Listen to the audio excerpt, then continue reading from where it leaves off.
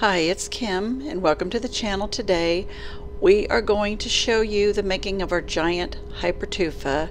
I had so many problems, but I'd had this particular mold for such a long time and I so wanted to have another huge Hypertufa that I had had previously at my old house, so big that we couldn't move. There's a post back on the blog about that. But you can see it's this giant rubber, I guess, watering trough or feeding trough for animals. We got it at a Tractor Supply store and I've been wanting to use that.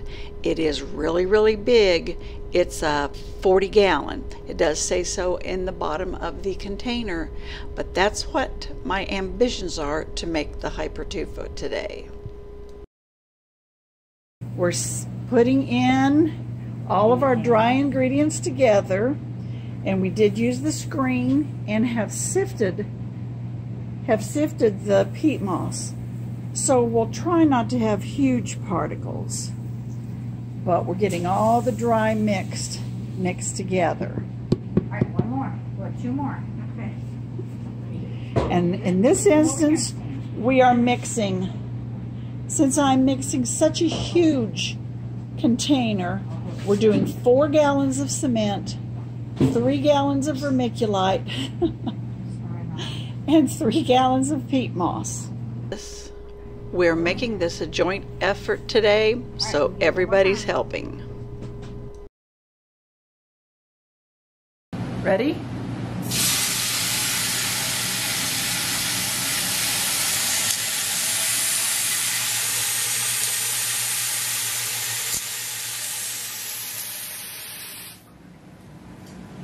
We're getting ready to make our giant Hypertufa, another T-Rex. We put our water in the cement mixer. We've got all of our dry ingredients mixed together over here.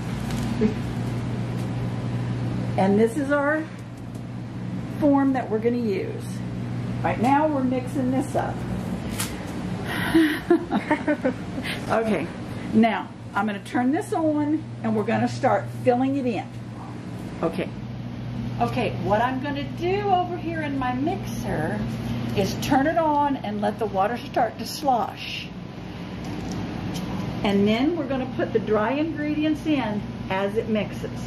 Yeah, that's right.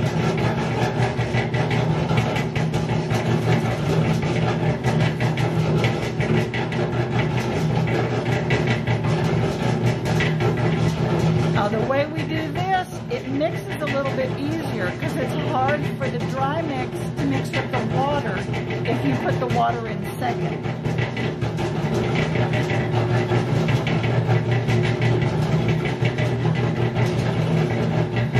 I'm going to let you look down this.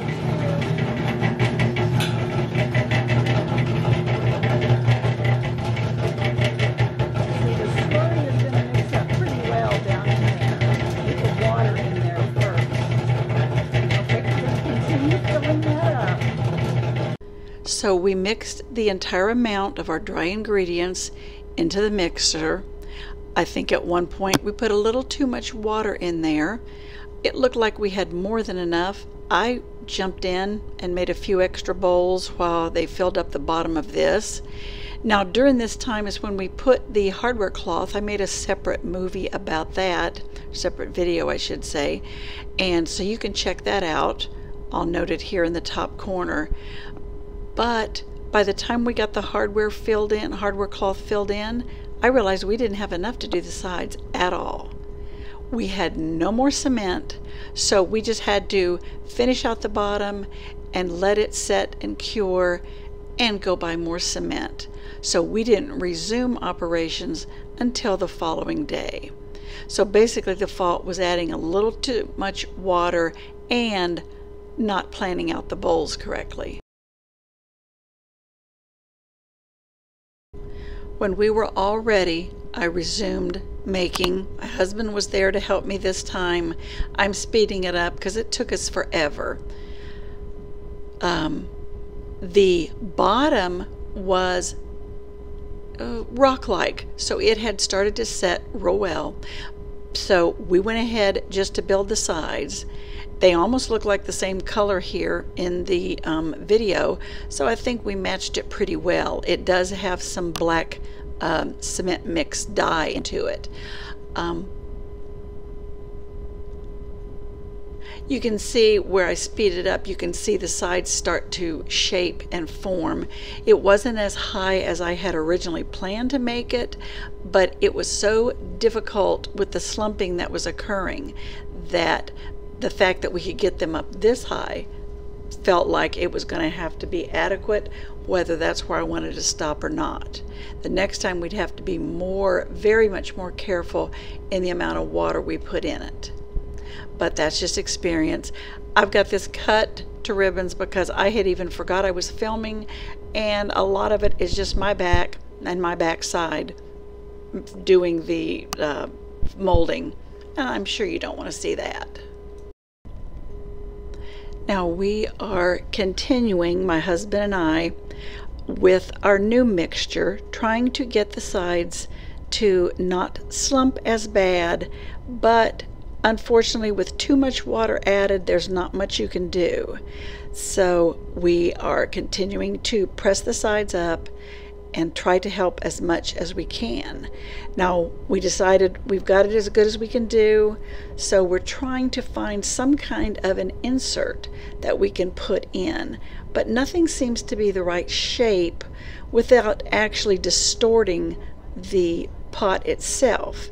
I don't mind if it's distorted underneath the soil, but I don't want the sides to be distorted. I want them to remain in a nice big oval. So I don't know, I just came to the conclusion that I wouldn't try to build such a huge one next time. I'll just stick with these large tubs that I have and make my larger Hypertufas, not this gigantic one that is just almost not handleable. Now every time we pushed in one of those inserts and tried to get it to look like it would shape right, it kind of mashed down little angles in the sides, and we'd have to go back and repair that area. So that just added to the extra work, and this one seemed to become such a joy to put together. I did have very lot of video recorded that I've edited down and speeded up, and as I said before, there are times when I forgot I was even filming because it was just so frustrating and there wasn't anything we could do about that slump. That's one of the major drawbacks when you're mixing and you don't have a precise amount, but always be careful with your water. But we fold down our plastic, that's usually why I put the liner in, and then it became a jigsaw puzzle, trying to find something that would hold up the sides. So we tried various amounts of molds and weed buckets that I have that I use in the garden, just trying to get some kind of circular end. And of course I didn't have matching of anything, so it became sort of a mismatch of what to put together. Then once we found two that seemed to keep the shape of the ends, we thought that we would just try boards to prop up the sides, just kind of wedge in a little, I don't even know what you would call that, just sort of a brace board to hold it up on each side. Now it did end up making an indent in that side, but it's hidden underneath the soil, so it's not going to be a real big problem. And then we again tried to fit the buckets back down in and still accommodate the boards that we'd got on the middle brace. So overall, yeah, we're talking about a nightmare here, but at least we finally got it straightened out. My husband's he sees that spatially. I'm not good at that kind of stuff, so he was the major portion who could get this jigsaw puzzle figured out. But we got everything wedged in like we wanted it and felt that this would probably dry like we needed it. So thank God it was on this wagon. We decided to go ahead and pull it over into the other side of the basement, let it cure over there so I can get a lot of all this mess cleaned up that I've created. And that was the finishing of this giant Hypertufa that I did make. So I'm going to end the video here, and I will make another video of the setup and planting of this Hypertufa. Believe me, it was a nightmare getting that flimsy plastic off.